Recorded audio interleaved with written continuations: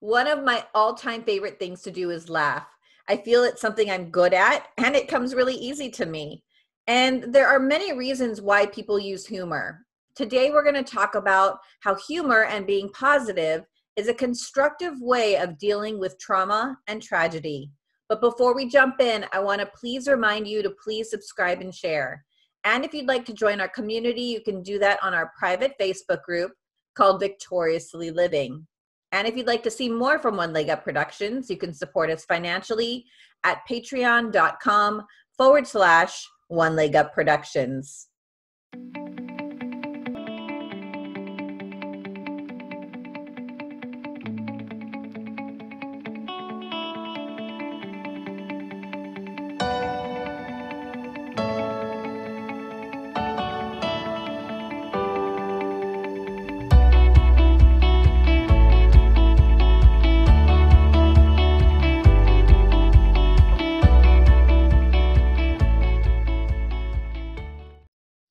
Hi, welcome to Chair Chats, the lifestyle talk show with a disability twist.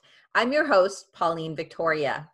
On today's episode, we're going to be chatting with Perrin, aka the Positive Wheelchair Guy on Facebook, who created a page to use humor to deal with difficult situations. Perrin, I want to thank you so much for joining our show, Chair Chats, and telling us a little bit about why you started the Positive Wheelchair Guy.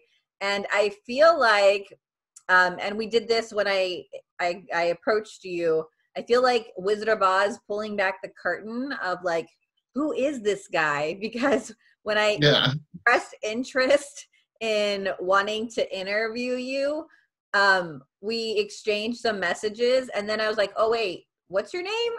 Because I didn't know. So Perrin is the guy behind the Positive Wheelchair Guy, which is a Facebook page that has, I think, over 1,000 people already on it, right? I think last time I checked, I have about 1,600 followers. Yeah, that's amazing. And I just want to give our audience an opportunity to get to know you a little bit better and why you started this Facebook page called the Positive Wheelchair Guy. I guess a little background: I was injured in a rollover car accident December 21st, 2017, and I'm a T8 complete paraplegic, which means I have no motor function or feeling below, let's say basically about 1.5 inches above my belly button. Below that, nothing. And I've always sort of used humor to kind of cope with things and, you know, the darker moments in life, and it's always helped me get through. And I did my rehab at Craig Hospital, which is an amazing place. But it was something there I noticed that a lot of people weren't smiling and laughing, and so I kind of went on the internet route to find humor, and I noticed there really wasn't a whole lot of, I guess, widely accepted wheelchair humor. I mean, of course, there's people that crack jokes here, and my friends, they all crack jokes with me all the time about being in a chair. But that's kind of how it started, is I realized that there are spinal cord groups and plenty of things like that on Facebook, but there wasn't anything kind of directed at humor. And I started originally just making memes to picture me in a wheelchair, and I was just sharing them in these groups, and some of them, most people had a pretty good reaction to them, but there were some people that got a little upset about it. And I figured, well, let's just make a page where it's, you know, I state, hey, this is gonna be me making wheelchair humor, so people kind of have a precursor to it before they get on there. And so what were some of the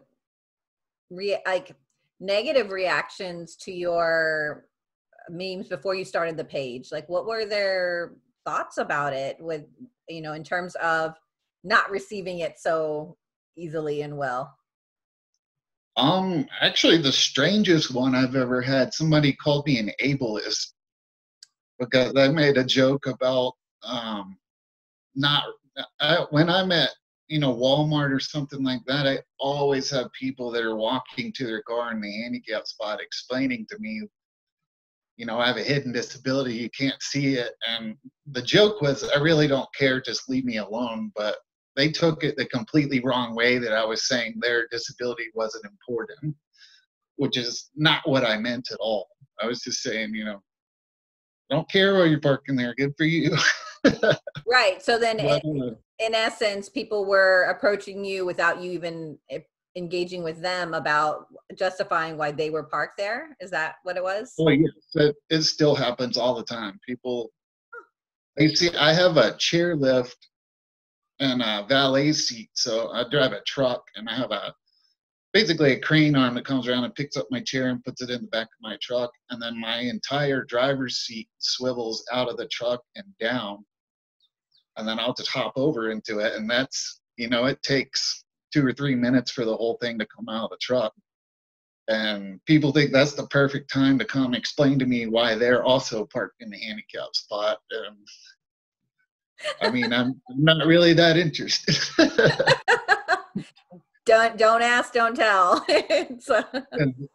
and some of the other negative things were people. I've had people tell me that I shouldn't make fun of people in wheelchairs, and kind of how you said you didn't really know who I was when you initially approached me. That they don't realize that's me in the meme. And I've had the same thing with friends who have shared them. They say, "Oh, you shouldn't make fun of people like that." And they're like, "That guy in the picture's my friend, and that's him making fun of himself." So Right. that's kind of I get some strange things sometimes, but like I said, the majority of the reactions are positive. Yeah. So you were only injured like 2.5 years ago. And for some people, they would not be where you are. What struck me when we had a conversation before the on-camera interview was you said, well, my life kind of just went back to normal. Like it kind of. Yeah, I live a pretty normal life, all things considered. I just bought a house in December. Of course, we had to make a few modifications to it, but I'm not allowed to do laundry. But other than that, I help around the house.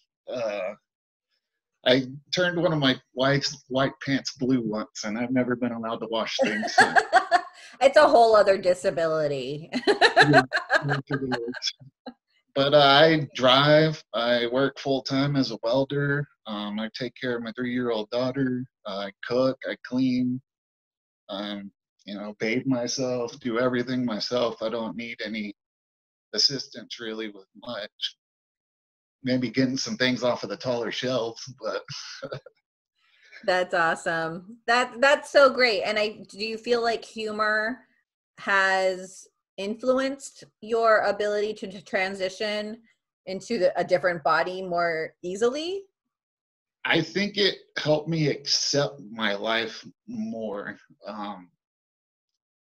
Kind of laughing at it and being a little lighthearted about it. It's pretty serious. I don't know if modern science will catch up before my time is gone, but things like not being able to run around in the backyard with my daughter, or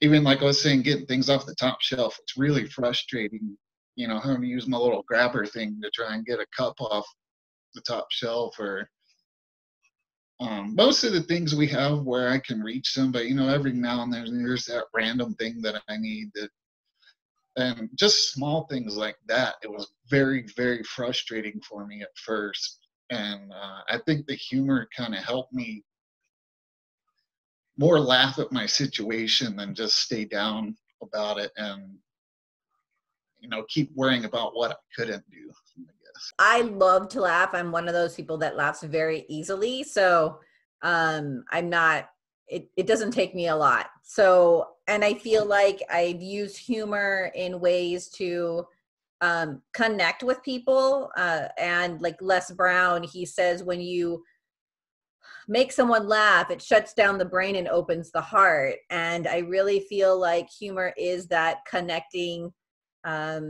bridge that helps allows people to kind of see you as a person. Because let's face it, it can get awkward a little bit when you meet someone new.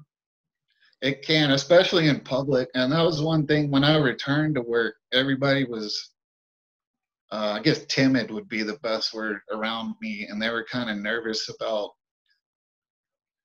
just what my reaction to things would be. And I remember every Friday we have a safety meeting, and it's usually like the OSHA briefing of the week. And can range from anything like how to use ladders properly, or, since we're welders, we have to worry about getting UV burns from the welders or things like that. But like with the ladders, and we had one about staying active and trying to have 10,000 steps every day. And I was like, oh, I don't think I'm going to get 10,000 steps. Kind of joking around like that helped people be more comfortable around me and realize that, there are some people in wheelchairs that they kind of get offended very easily, and I definitely have received some of that with my memes. But for me, I've noticed that it helps people kind of lighten up and not, worry, oh, do I need to hold this for you, or do you need me to do this? And it kind of addresses the elephant in the room that everyone is thinking about anyway. And right. And then it just kind of diffuses the tension to be like, oh, okay, he's laughing, so it's okay if I laugh. And sometimes it's funny. My husband will sometimes make a joke, and then they want to laugh, but then they look at me for like permission. And I'm like, yes, feel free. It is funny. And so, I actually did some research on like the science of smiling and laughing.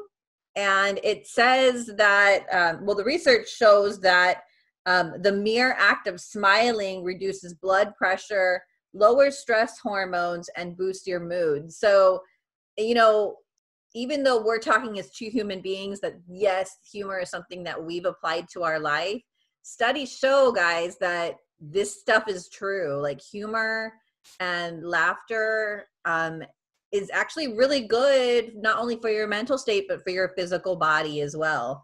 And so I actually, even if I would, it would be interesting to see if they did some studies on people that were willing to use humor and be more lighthearted about their situation when they became injured versus someone who didn't, to see what the long-term transition looked like. That would be interesting. Yeah. So given that obviously science shows smiling and laughing helps, I just want to know if you're willing to share, what is some of your favorite wheelchair humor that either you've heard or you've created? I have a ton of them. I'd say one of my favorites came up with is I always have people around me talking about how much their feet hurt or how much they hate their shoes. And I'll just look down and be like, well, you should buy a pair of these. They're so comfortable, I can't even feel them. And I've had mixed reviews. Some people don't get it right away. Other people love it. But that's usually a pretty big hit with people. Yeah. When I go to the doctor's office, every time they ask me how tall I am, I tell them 4.5 feet. So. That's funny. There's a lot of jokes that people just, no pun intended, walk right into. Even that is funny. Right? I know. Even like with the whole coronavirus thing, I wanted to do a meme of me like saying no hands winning, because it's don't have to wear gloves or be worried about that for me.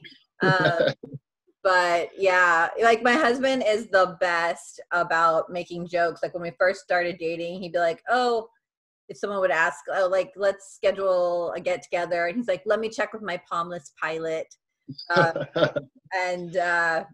Yeah, so some of his humor is pretty raw. I don't know if people would be ready for it. So maybe I'll hold back on a couple different things. But yeah, no, I just think that humor is one of those really important qualities to have in order to move through adversity, because honestly, there is no way around getting away from challenges and hard times in our lives. Even now with our pandemic that we're dealing with, and you see people doing parodies with songs about the pandemic, or it's a good release. And so is there anything else that you want to talk about or tell our audience before we close? I guess the main thing is just remember to laugh, because life's not that serious and none of us are getting out of it alive. So Right, right, right. It's easier to laugh than cry is something that I've said a lot. And there's definitely been moments since I've been injured that it has been so frustrating I've cried. But, I could sit here and be depressed about not being able to walk or not being able to do some normal things. But instead of being depressed about it, I've turned it into humor and I laugh about it. And my wife and I both have a similar sense of humor, so we kind of fell into that. It was a way for us to sort of move past and move on, I guess would be the best way to put it. Yeah. Well, and you bring up a really good point. Happiness is a choice, right? Right.